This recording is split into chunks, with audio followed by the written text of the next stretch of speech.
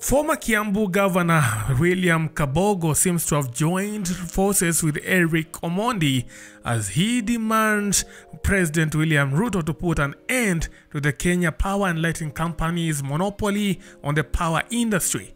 According to Kabogo, the move would bring more players into the market, effectively putting an end to the long-standing issues of power outages and overpriced electricity tokens.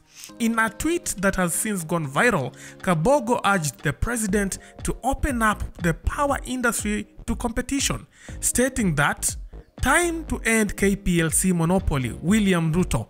Open up the industry for competition. Many companies will deliver power to the people at less than half the current price of KPLC, and I know you are aware," Kabogo pleaded.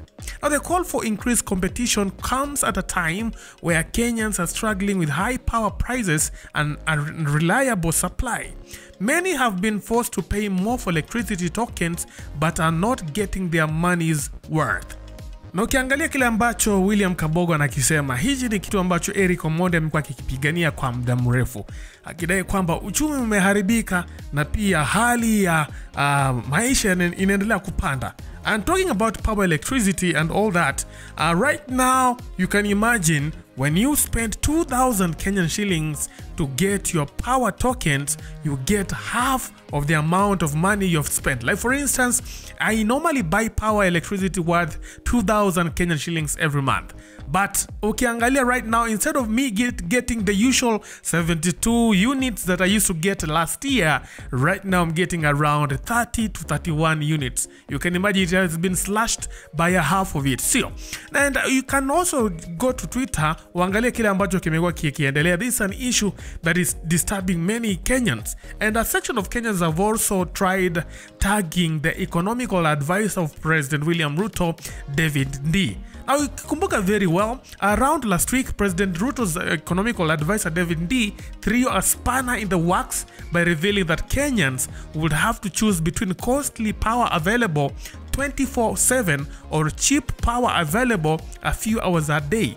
He went on to say that the manifesto did not feature cheap power as a pledge on electricity, meaning that there were no intentions of passing cost benefits to consumer.